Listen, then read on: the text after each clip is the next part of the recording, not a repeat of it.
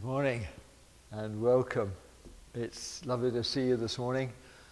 We've got a number of our folk away, including, unfortunately, our music group. So we've got no live music this morning, but Elizabeth's doing valiant stuff with technical bits. And as we come into God's presence now, let's just quieten our hearts and ask to be refilled with His Spirit, so that what we do today is in relationship with Him. That's why we've come here, to be in relationship with our loving Heavenly Father. Father God, thank you that you love us without limit. And here we are to come and bring you our praises. Please fill us with your Spirit now and make our worship genuine. Amen. Get into a position that you like to worship. You may stand or kneel or sit, whatever way you're comfortable to come and worship the Lord. You're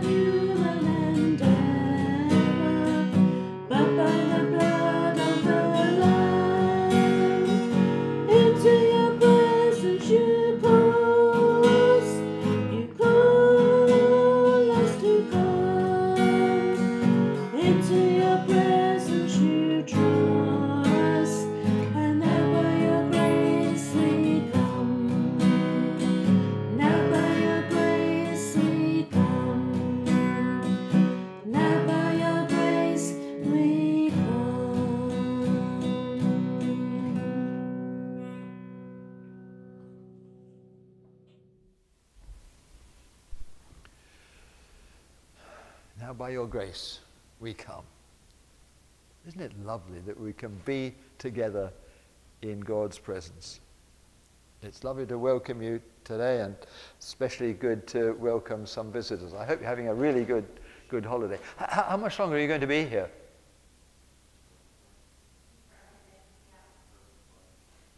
All right, so you won't be here next Sunday. Because next Sunday we've got a family service, a breakfast church down in the Fairfield Centre. So I was going to give you an invitation for that. If you can extend your holiday, can you try that? Try and squeeze another couple of days in. Try that. Or even a week more, because the following week we've got our 200th anniversary, and we're going to celebrate together and celebrate harvest as well. God has been so good to us, has blessed us in so many ways. We want to say thank you. And then we'll have a meal afterwards in the back room. If you can come to that, can you come back? If you can come to that, sign on the bit of paper in there, then we know how many to cater for. I think most of the other things are on the news sheet. I don't need to mention too much. Except perhaps I can mention we're going to start the bereavement journey course. I think people have got quite a bit upset during the Queen's death and funeral and stuff, and it's brought back memories of past issues. And so we're going to run that course. If you'd like to be involved, let me know, and we can sort out an appropriate place and time to do that.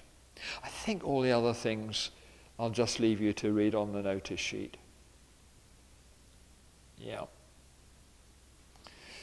So let's continue worshipping the Lord as we sing our next song, Amazing Grace. This is the Chris Tomlin version of that with the chorus. We've been set free. We're not limited and cramped. Jesus has set us free. Let's appreciate that. You might like to stand as we sing together.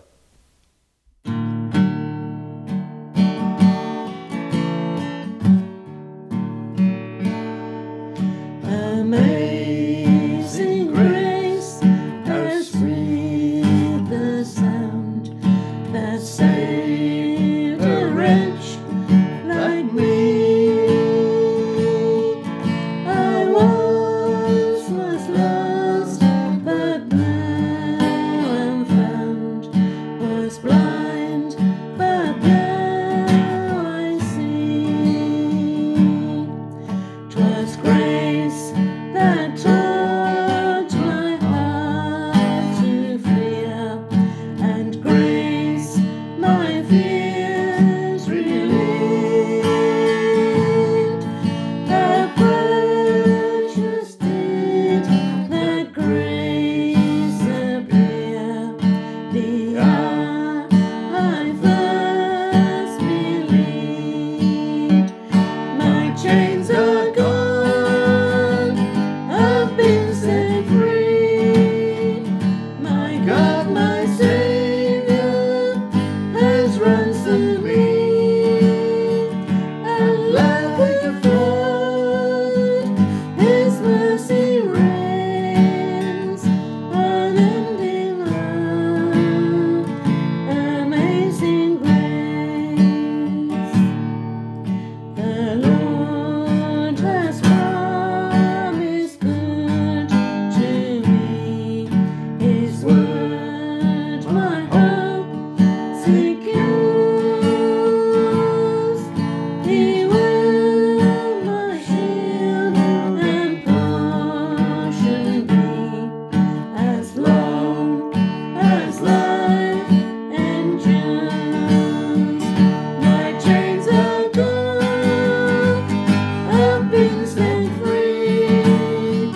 My God, my Savior, has ransomed me. And like a flood, His mercy reigns, unending love, amazing grace. My chains are gone, I've been set free. My God, my Savior,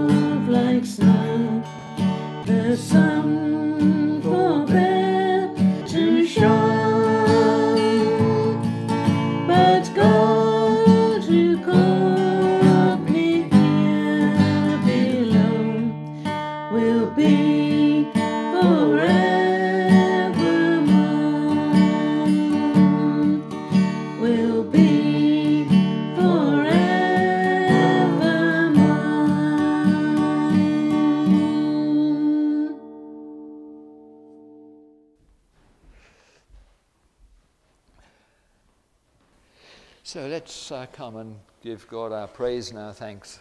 Mick's going to lead us in our prayer today.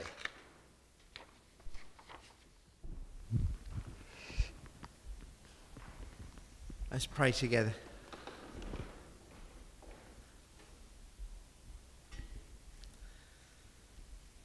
Heavenly Father, thank you for bringing us into your presence this morning. Thank you for being with us. Thank you for bringing us into the relationship with you that we have through your Son, the Lord Jesus. Thank you for what you have done for people like us through him. Thank you, Lord God, for the countless millions of people who have come to know salvation through Christ, through your amazing grace and love and mercy.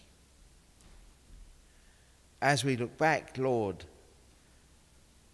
at our walk with you in these past days, we bless you that we are able to see the way in which your presence has touched our lives. Indeed, your word tells us that you are the one who never sleeps, and that while we sleep, your Spirit is at work, nurturing and protecting us, guarding our thoughts and our mind's activity. We pray, Lord, that we may be more conscious of the way you guard your people moment by moment every day, the way you have kept us from harm in these past days, the way you have kept us safe as we have travelled to and fro in an environment that doesn't make safety a first priority always. We bless you that you are the one who watches over us, so that we can be here this morning worshipping you, giving you our thanks and our praise. Lord, we ask that in this world, in the position that mankind is in these days, life and livelihoods being threatened on every side by all kinds of malevolent activity, that we may know your love, your grace, your protection, and give to you, our Heavenly Father, the praise, the thanks, the devotion that you deserve from people like us. We bless you, Lord, today, and pray that you will continue with us this morning and in these coming days to show to us what you have for us. In Jesus' name, amen.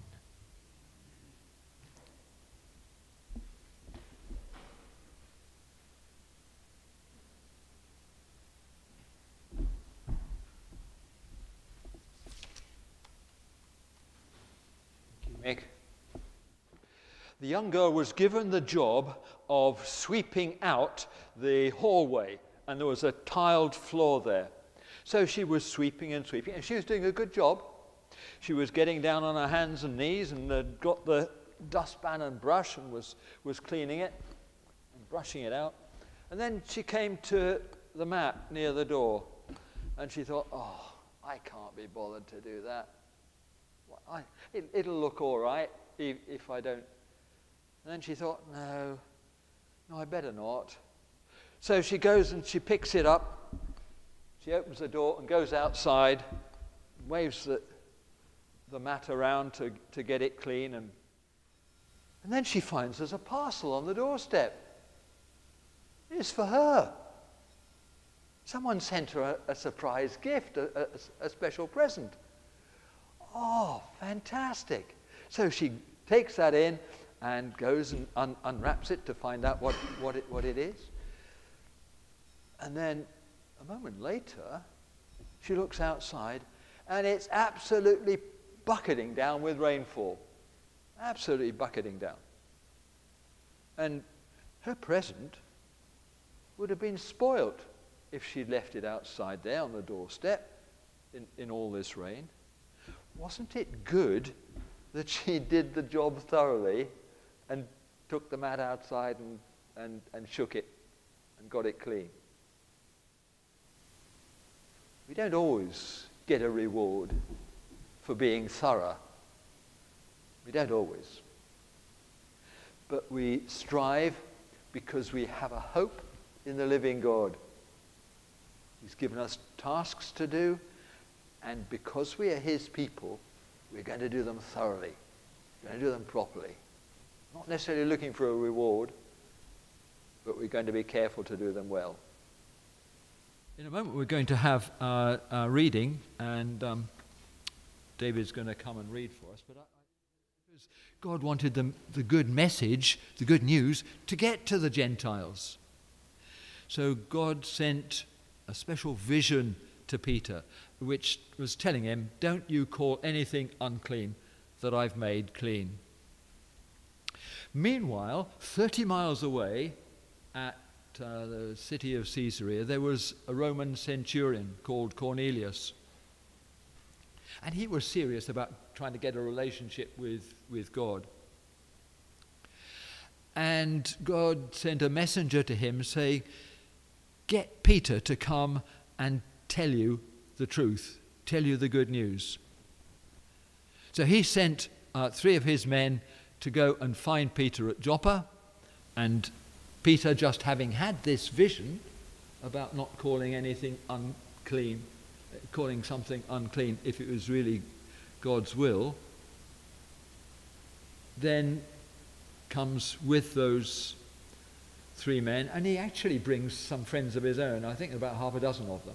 So there are 10 of them then coming to Cornelius' house in Caesarea. When they get there, what happens? Cornelius bows down to Peter. And Peter says, don't do that. Don't do that. I'm not a god. You mustn't do that. So Cornelius had to learn that Peter was not a god. Peter had to learn that Cornelius was not a dog. They've got lessons to learn. And so Cornelius says, I've got all my friends here, I've got the family here. We want you to come and tell us the good news about how we can get a relationship with God. And so that's where we start the story today, the story of Peter's message. David's going to read it to us. The reading this morning is from Acts 10, verses 34 to 48. I shall do my best to read it, and my reward will be the joy of being able to read it. Peter began, I now see how true it is that God has no favourites, but that in every nation the man who is God-fearing and does what is right is acceptable to him. He sent his word to the Israelites and gave good news of peace through Jesus Christ, who is Lord of all. I need not tell you what happened lately over all the land of the Jews, starting from Galilee after the baptism proclaimed by John. You know about Jesus of Nazareth, how God anointed him with the Holy Spirit and with power. He went about doing good and healing all who were oppressed by the devil, for God was with him. And he can bear witness to all that he did in the Jewish countryside and in Jerusalem.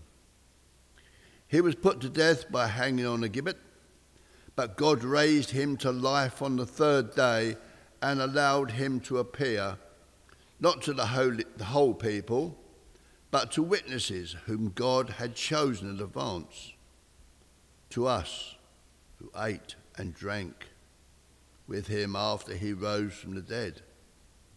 He commanded us to proclaim him to the people and affirm that he is the one who has been designated by God as judge of the living and the dead. It is to him that all the prophets testify, declaring that everyone who trusts in him receives forgiveness of sins through his name. And we go on, and the passage from now on is entitled, "A Gentile convert receive the Spirit." Peter was still speaking when the Holy Spirit came upon all who were listening to the message. The believers who had come with Peter, men of Jewish birth, were astonished that the gift of the Holy Spirit should have been poured out even on Gentiles. For they could hear him speaking in tongues of ecstasy and acclaiming the greatness of God. Then Peter spoke. If anyone prepared to withhold the water for baptism from these persons who have received the Holy Spirit just as we did ourselves, then he ordered them to be baptized in the name of Jesus Christ. After that, they asked him to stand on them for a time. This is the word of God. Thanks so much, David. So that's the picture we've got then of Peter going into Cornelius' house. He's got a bunch of his family and friends all gathered there, ready to hear the good news. These are Gentiles. They are not people who have a traditional Jewish background. Cornelius has been sincere in wanting to find out about God, and now Peter comes and he tells him. And there are several things to notice. And this is just the simple good news expressed very clearly here by Peter. The first thing is that God sent Jesus. Some people have the idea that God is an angry, wrathful God, and he's out to get people and put them down. And that what was needed was a gentle Jesus to come and do something and pacify him. Not at all. God is a loving God, for God so loved the world that he sent his Son. God's love for the world that he's made, for the people that he's made, is continuing throughout the generations. God is a God of love. God our Saviour wants all people to be saved, 1 Timothy 2:3. God has poured out his love into our hearts, Romans 5:5. Here is God, a God of love, looking for his people, looking to save his people. That's why he sent Jesus. God sent Jesus. The second thing is that Jesus was empowered by the Holy Spirit. Remember, Jesus had given up all his godly attributes. He was a real human being. He felt tired. He felt hungry. He got thirsty. He suffered pain. He identified totally with human beings. He's given up all the attributes of a holy God to live with us. So what he was doing in life was because he'd got God's Spirit in him. He was truly human, but filled with the Spirit of God. Jesus was empowered by the Holy Spirit. And that enabled him to heal the sick, didn't it? And to cast demons out of people who are demon-possessed, to set people free. It enabled him to calm the storm, to walk on the water, to multiply food, turn water into wine. This was the power of God's Spirit in Jesus. Jesus was empowered by the Holy Spirit. The third thing to notice is that Jesus was crucified. Oh, the horror of that. Just to think of what this sinless Son of God suffered. It's just awesome, isn't it? And the way it's put there was that Jesus was put on a tree, or a stake, or a gibbet, or a beam, or a pole. The writer is putting this like this because in Deuteronomy it says, "Cursed is everyone who is put on a pole, put on a stake, put on a tree." So Jesus was taking the curse for us. Cursed is everyone who is put on a tree. And then Paul tells us that our curse was on him. He took that curse for us. So we've been set free. Christ redeemed us. He saved us. He rescued us from the curse of the law by becoming a curse for us. That's why the writer is putting it in that way. Fourthly, he was raised from the dead. Jesus didn't stay in the grave, but God raised him on the third day, as Jesus had said again and again and again. 3 times in consecutive chapters in Mark's Gospel, Jesus tells his friends, his followers, I'm going to be raised on the third day. They're going to put me on a cross, but I'm going to be raised on the third day. This was exactly fulfilled at the resurrection of Jesus. He was raised from the dead. Fourthly, and fifthly, the apostles were eyewitnesses of this. They saw what was going on. They didn't read it in a book. They hadn't heard about it. They saw it with their own eyes. John is very emphatic about this. Look at his first letter. We touched him. We walked with him. The word of life. We've shared life with him. What Peter and the other apostles were talking about was something they had seen and known for themselves. There's something that was very clear. And actually, this was an important thing for me when I grasped the truth of this, that here were people writing about their own personal experiences. It wasn't theory. This was really happening. These John and Peter and the other apostles were writing from their own experience. And that experience impacted their own lives. They had been frightened, hadn't they, when Jesus had been put to death? Will the authorities come and get us? So they were hiding away. They were behind locked doors. But then, when Jesus was raised, when he sent his Spirit to them, they're completely different people. They're not hiding away. They're boldly sharing the good news that they've got. They're eyewitnesses. They're telling everybody the good things that they've experienced, that they've known. And sixthly, we've noticed in those verses that there's forgiveness and a totally new relationship.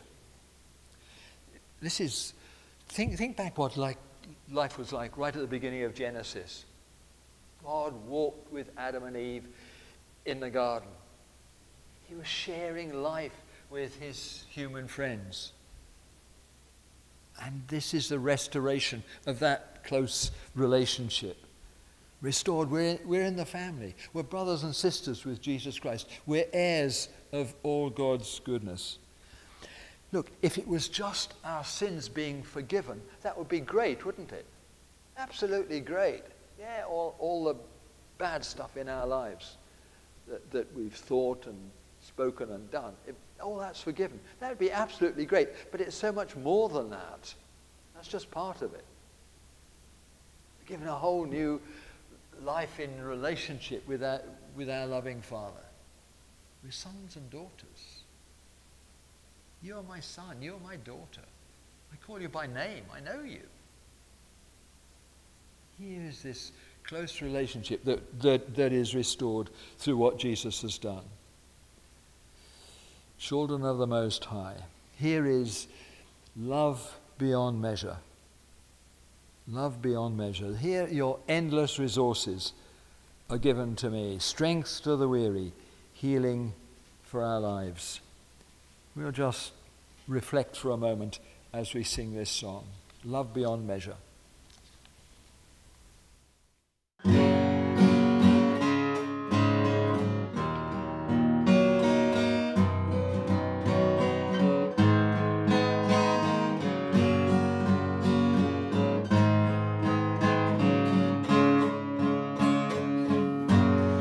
Love beyond measure, mercy so free, your endless resources given to me, strength to the weary, healing our lives, your love beyond measure has opened my eyes, opened my eyes.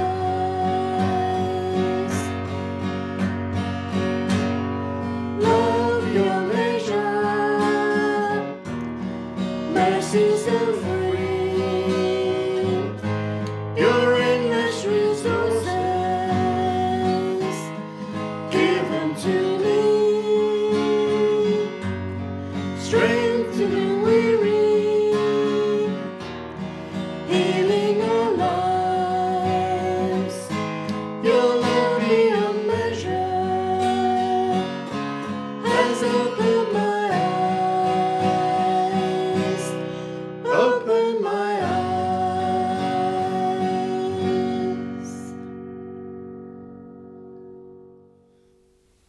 Your love beyond measure has opened my eyes. Is that true for you?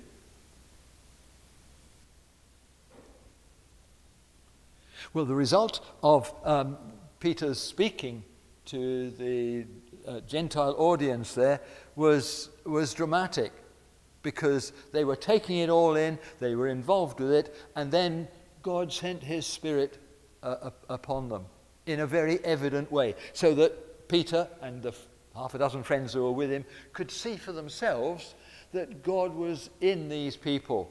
God had sent his Spirit to them.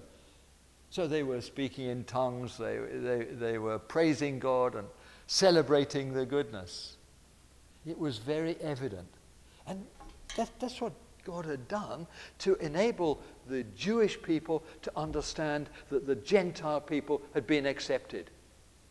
Just as the Jews had found out that they had got God's Spirit coming to them, so God's Spirit is coming to the Gentile people now. And you know, they just couldn't deny it. It was there, it was evident. God was making it very sure and clear to them that these Gentile people were now Jesus followers, really and truly. So, that's for us too, isn't it? Isn't it? As we are his people, he wants to fill us with his Spirit.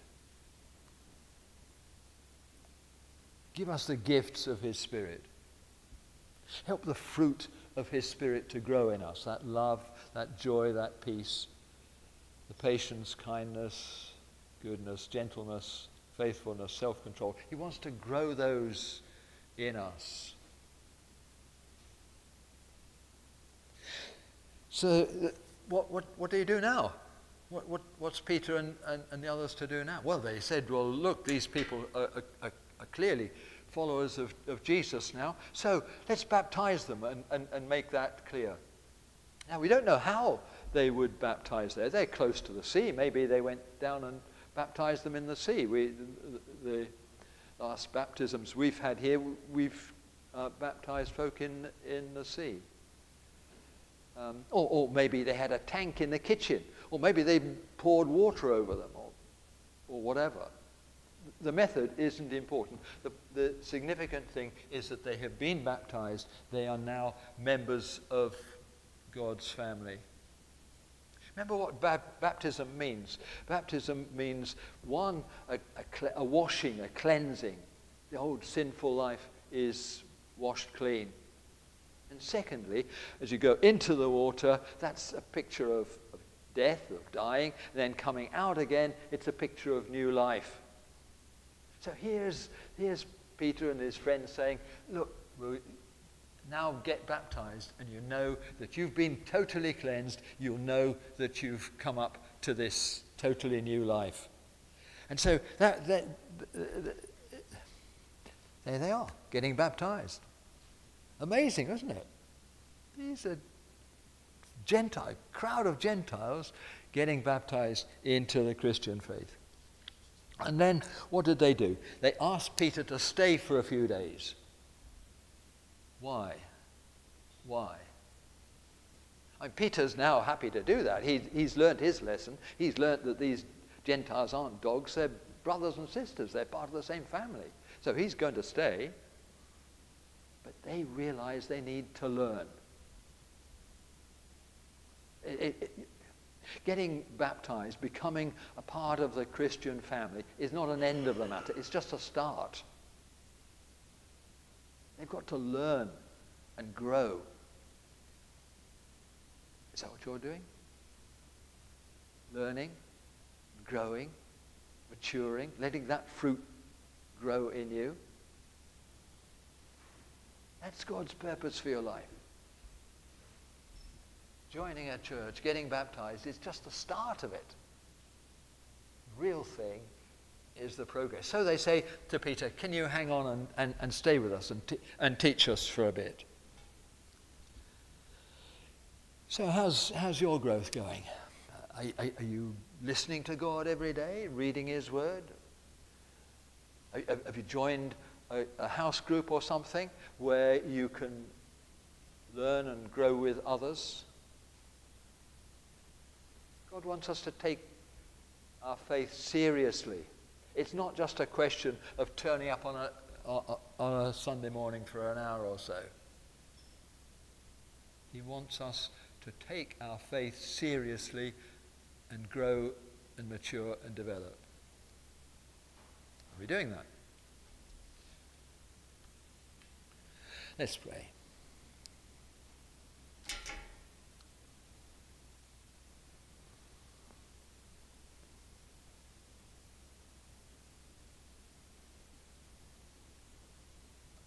Father, thank you for the truths that we've uncovered this morning, truths that you've shown us.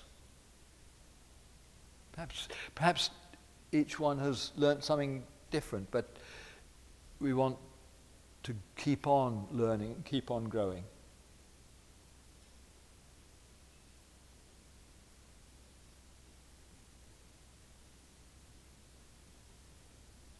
Father, we're living in a world of so much falsehood, lies, fake news, hostility. There's just so much awful going on in the world. We think of Ukraine, for the floods in Pakistan, for the typhoon in Southeast Asia, for the hurricane in the southern states of the United States. And then in our own country, the economic chaos, the turmoil on the money markets, the energy crisis. the COVID rates on the rise. Lord, so many things. It seems like the world's in a great storm. But thank you, Father, that Jesus stills the storm. He stilled the storm when the disciples were in the boat. He walked on the water when the storm was raging.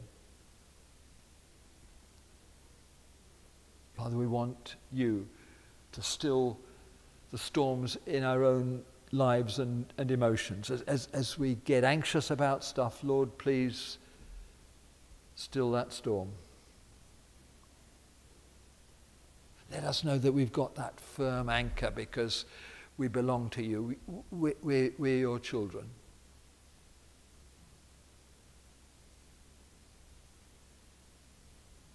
And we bring those many issues, those storm issues to you, Lord, and ask that you will bring your peace in your way and in your time.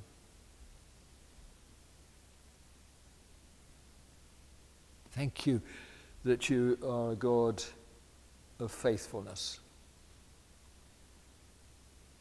So today we commit ourselves to you.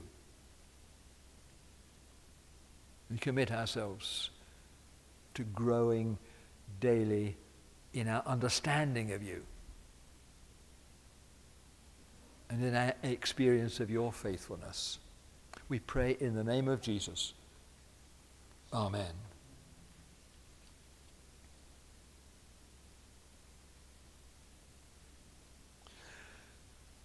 We'll sing now that lovely hymn as we close, Great is Thy Faithfulness.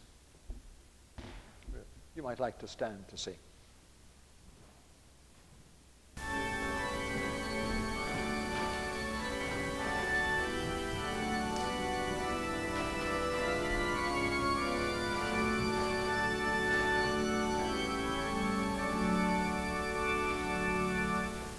Great is Thy faithfulness, O God, my Father.